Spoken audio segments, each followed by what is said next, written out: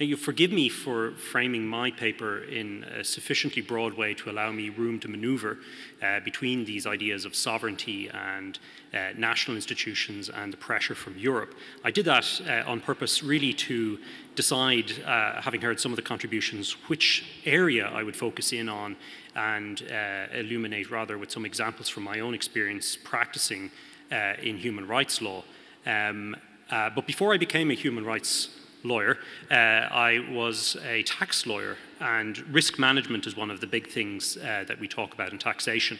So it struck me, just considering this conference and how it's gone so far, what kind of advice I would give from a risk management perspective.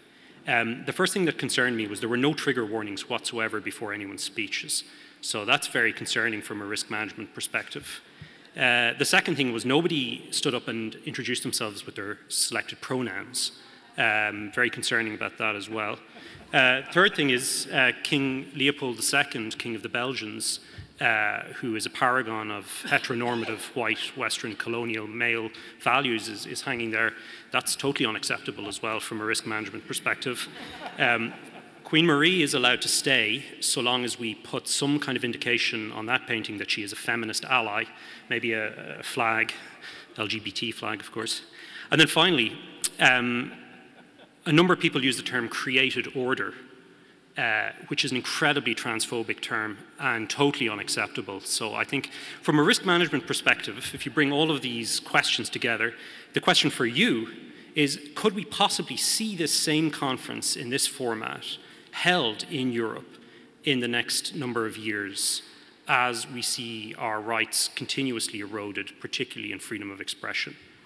So while obviously I was being somewhat lighthearted, we're going to allow King Leopold to stay, the question we have to ask ourselves is really, how much longer are we able to use terms like creative order? How much longer are we allowed to criticize the growth of the gender ideology in our schools and so on before we find ourselves, and this very gathering, raided by police and some of us with personal and professional consequences for using these terminologies? And that isn't an abstract question, because if you were here this morning, you heard from an incredibly brave lady whom I, with my colleagues Paul Coleman and Matti Sankamo, have the absolute pleasure and honour of representing. That is Dr. Päivi Räsänen, MP, member of the Finnish Parliament, who is on trial now for her expression of her deeply held beliefs. Those same beliefs, which are, as she described very eloquently, cornerstones of Western Christianity. And now in a Western liberal democracy, they are the subject of over 13 hours of police interrogation and 3 criminal charges brought before her. She probably, in fact, the prosecution has not sought a custodial sentence, a jail sentence, for the very reason that they don't want a political prisoner, as somebody mentioned earlier, in Finland. But they're going to fine her potentially up to €20,000. They've given guidelines that they want 160 days of her salary as the fine for her tweeting a verse from the Bible. So for all of us in this room, if that's happening in Finland, have we prepared ourselves for the consequences of the growth of hate speech laws? Have we reckoned with the idea that very soon, in Western liberal democracies such as Finland, there will be personal and professional and criminal consequences for using some of the very terminology that we've heard on this panel today and other panels over the course of this conference? So there's 3 ways I'll approach this. First is just a brief remark about what I think we'd all agree is the tsunami of nonsense that we're dealing with at the moment in contemporary culture. The second one is this concept of freedom of expression and how it finds its grounding in the existing protections in international law, what the Grand Chamber of the European Court of Human Rights described as the cornerstone of democracy. And then finally, how things are going to get worse, which is the Euroization of hate speech, and in particular, the intervention really of the European Commission into the area of hate speech. This was mentioned by Päivi in her speech this morning, and I'm going to just deal with that, not too technically, but mention how real this ought to be as a concern for everybody in this room. So many of us are staying in the same hotel, and we've seen that the hotel is, quote, committed to sustainability.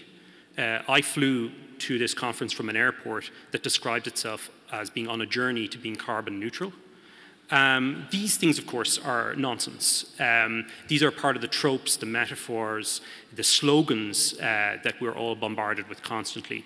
And they're not designed, frankly, to do anything other than to identify right think from wrong think. They are designed to, in many ways, as Theodore Dalrymple famously said, to demoralize. That's the function of pure propaganda. It's demoralization. The majority of people will unthinkingly parrot these phrases, these expressions, but for those of us who think about them, their proliferation in every corner of life, in education, in our hotel rooms, in commercial venues, and increasingly, sadly, in our churches, is all part of a process of demoralization.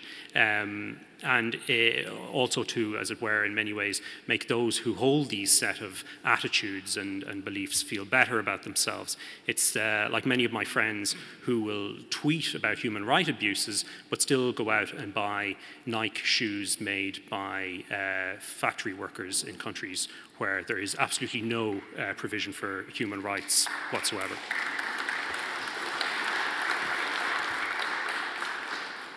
However, conversely, on the same end of all of this, one of the other things that we find in contemporary society is when you speak the truth, the reaction becomes increasingly visceral the further the society drifts into a fantasy land about human nature.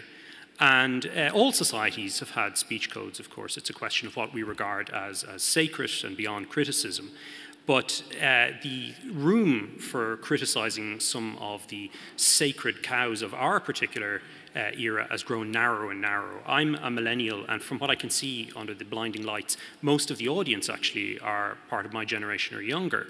And the research from the Pew Foundation and others shows that our generation is incredibly intolerant of free expression, is incredibly supportive of more and more measures to close down free speech. And this is, if we cannot communicate about all the other things that we've heard here today, if we don't have the room and the space to be able to freely express these ideas. This is the front line in our battle in terms of a question of sovereignty, of course, which is the subject of this panel, but also within our own countries as well, the creeping use of these hate speech laws. So on the cornerstone of a democratic society, where do we find that expression, and what does it mean in the context of Article 10 of the European Convention on Human Rights, which protects the freedom of expression? That is exactly the phrase that the Grand Chamber of the European Court of Human Rights used in a well-known case called Handyside in the UK in 1976. And they linked freedom of expression not simply as an expressive act that's important for the individual concerned, but as a critical facet of a functioning democracy. Their view was that you could not have an open, tolerant, liberal society without freedom of expression being protected. However, as time went on up to the present day, and particularly accelerating in the last number of years, they've moved away from that standard decisively. And the increasing use of the term hate speech, which has no clear legal parameter or definition other than really speech that they hate, has found its way into the jurisprudence of the European Court of Human Rights. And they've decided essentially once something is classified as hate speech, it doesn't even attract the protections of Article 10 of the European Convention. It's simply regarded as beyond even the scope of human rights law. So the more and more things that are regarded as hate speech, the less and less the court is willing to step in to protect them. And I'll give you some examples. And if this is recorded, I just want to be clear to the hate speech police that I am quoting cases from the European Court of Human Rights, saying Muhammad was a paedophile. That was found to be hate speech in X versus Austria. Saying that homosexuality is degenerate. That was found to be hate speech in Lidenhall versus Iceland. Saying that abortion doctors are like Nazis. That was found to be hate speech in Annan versus Germany. A number of years previously, in the same line of Annan cases, the court made the exact opposite, the precise opposite finding, that the German prosecution of an anti-abortion activist for saying, or pro-life activist, I should say, I'm using their phraseology there, the German prosecution of that same activist for making those same remarks was found to be an impermissible infringement of his rights under Article 10. What's changed? What's changed, I have my own opinion, of course. What changed in the intervening years was Brexit and the election of Donald Trump and the refugee crisis in Europe, and the realization in some of the European institutions that various, as it were, cornerstones in their view of the liberal human rights order were now under attack, that they clamped down in a major way on upholding freedom of expression. And I think most shockingly of all, of course, even if you don't agree with the examples I gave, we heard this morning that quoting the Bible is hate speech in Finland. And I think that brings us to the question of sovereignty. Päivi mentioned briefly in her remarks that hate speech was an imported idea into the Finnish domestic law, and that's correct. It's there by virtue of Finland signing the International Covenant on Civil and Political Rights. It also appears as well through guidance from the Council of Europe in terms of protecting people from intolerance and racism. And the section in Section 10 of the Finnish Criminal Code that encodes this hate speech concept as ethnic agitation is rarely invoked in Finland. There are very few cases. So what you have is a provision in Finnish law that came from international law. You have judges who have to try and decide what that means in practice, and then they go back to international courts to discover what the meaning of these terms is, so that they can then import further into Finnish domestic law what constitutes hate speech. So you have a perfect circle of ideas coming from outside the country that have no domestic provenance in the local law, that have to be interpreted then only by virtue of sources outside the country again. It's the precise opposite of any concept of legal sovereignty. And I think there are many things we can talk about, from environmental law to labor law, but I think on this question of expression, it becomes very clear to us what the problem, what is the contours of the problem. And then finally, how are things going to get worse? And I suppose that is of particular concern to us. And this was mentioned again by Päivi, and I just wanted to kind of expand on it. I think many of us in the room are aware that the European Commission has adopted a communication, quote, extending the list of EU crimes to hate speech and hate crime. And it aims to bring forward a decision then for the European Council in due course to deal with that. Euro crimes, or European crimes, are already contained in Article 83 of the TEFU, the Treaty on the Function of the European Union. And they include money laundering, terrorism, people trafficking, and other forms of serious cross-border crime.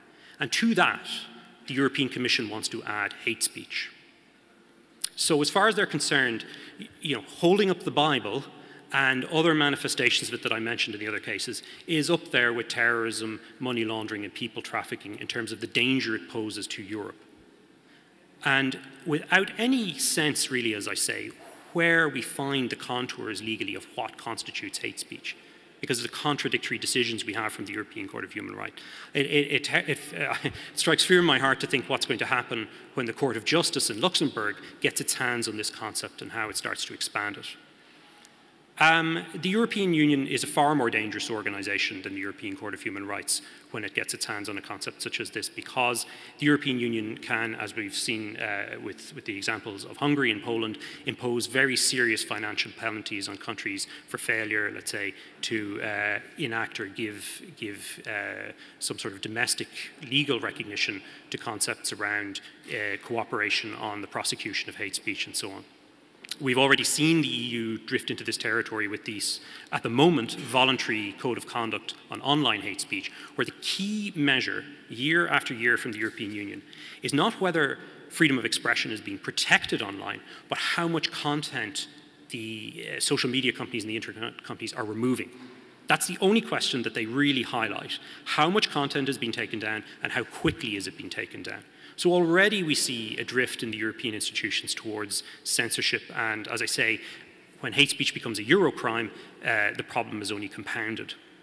So this matters really in a concrete way for those of us who take a position in public advocacy in our own countries around protecting, as we say, the created order and human flourishing, as we've been discussed. I think we have to, all of us, decide, and I echo the challenge that our Hungarian member of the European Parliament mentioned, whether we're prepared to accept the consequences that come with directly defending these rights. Päivi Räsänen has been prepared to accept those consequences, and they have been very enormous for her so far, and they continue to be. we genuinely have to now prepare ourselves for a price that we will have to pay professionally and personally. There are ways to deal with this. I certainly think there are allies that we can find on freedom of expression across the political spectrum. There are those on the left who have been very concerned as well about the erosion of freedom of expression. J.K. Rowling was, I don't know her politics as such, but she was certainly a good example of a popular cultural figure who has been the victim of cancel culture. But cancel culture becomes far more dangerous when you get a knock on the door from the policeman wearing a pink rainbow badge and carrying a rainbow truncheon. And that is the future that we will have to contend with so long as the continuing erosion of Article 10 continues. And I think personally, as an Irishman, of course, I would quote the other great graduate of Trinity College, Edmund Burke's predecessor, Jonathan Swift. We must engage in satire. We must be creative about how we mock this new emperor, because he certainly has no clothes, and we must use the rights that we have available to us now before they're taken away. Thank you very much.